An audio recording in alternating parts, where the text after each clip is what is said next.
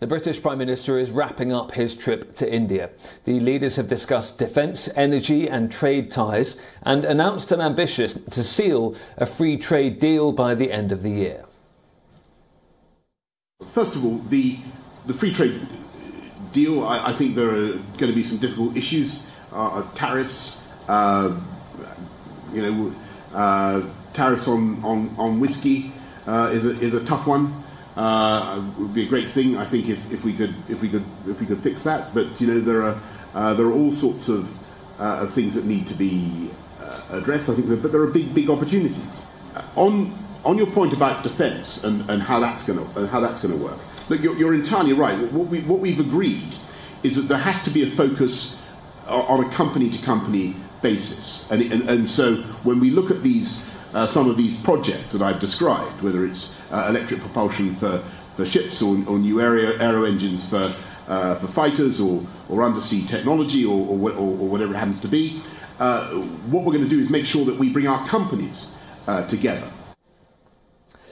The Prime Ministers of India and the UK discussed the next generation of defence and security collaborations across 5 domains: land, sea, air, space and cyber. The United Kingdom will provide support for new Indian-designed and built fighter jets. It will also seek to support India's requirements for new technology to identify and respond to threats in the Indian Ocean. The British government will also support greater defence and security collaboration with India over the coming decade. London will issue an open general export licence to New Delhi and reduce bureaucracy to shorten delivery times for defence procurement. Meanwhile, the Indian Prime Minister reiterated that the pair have agreed to deepen cooperation in defence, including the manufacture, technology, design and development of items. Prime Minister Modi has dubbed this support as the Atmanirbhar Bharat Plan.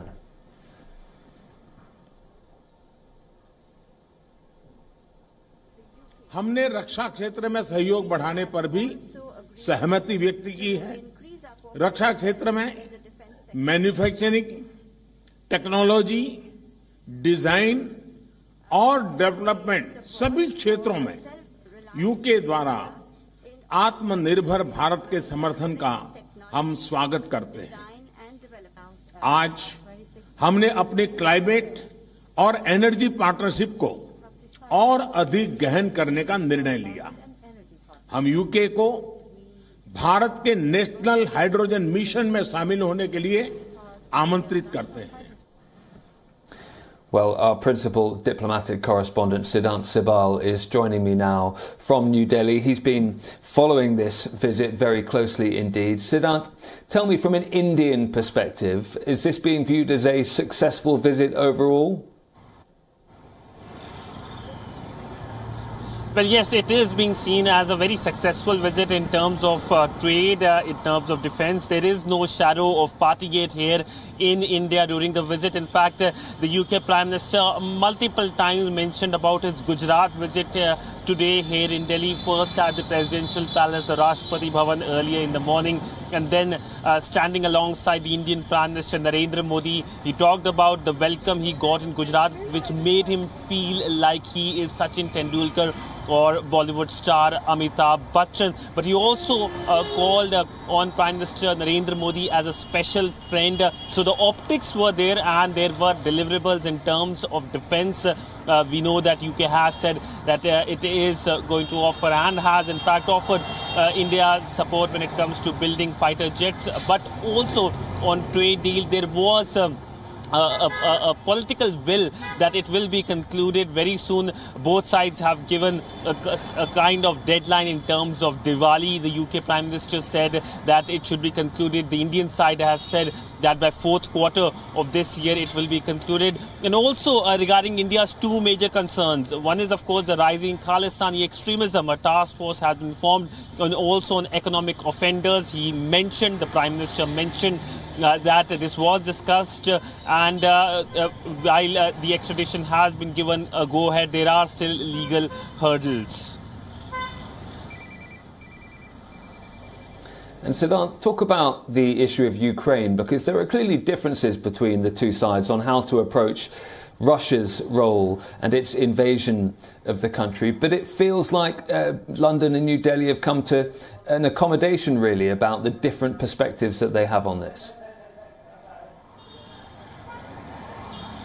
Well, yes, that's perhaps one of the major issues where there are divergences between the two sides. But it looked like that UK Prime Minister was very sensitive about what to say and when to say. There was the protocol press statement by both the Prime Ministers, in which, interestingly, there was no mention of Ukraine by the visiting Prime Minister of UK, while there was a mention of Ukraine by the Indian side. The Indian Prime Minister talked about the need for dialogue, respect for territorial integrity and sovereignty.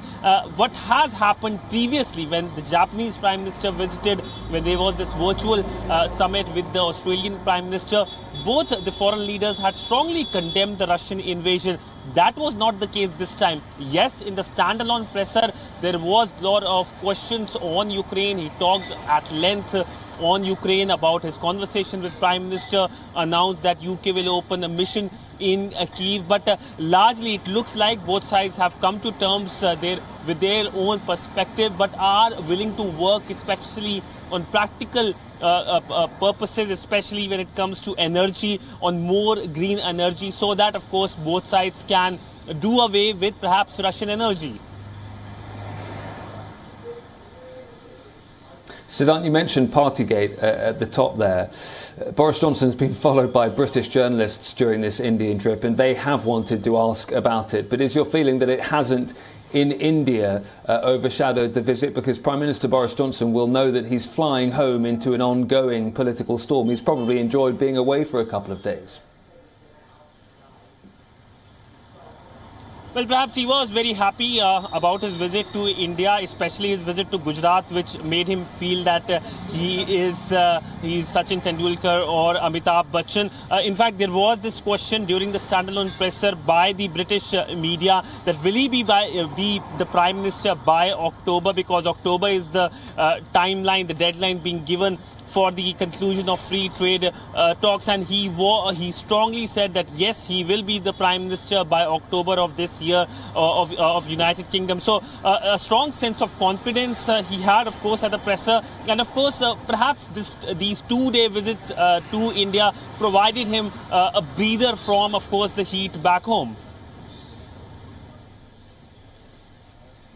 Siddhant, thank you very much indeed. That's Siddhant Sibbal, our correspondent, joining us live from New Delhi.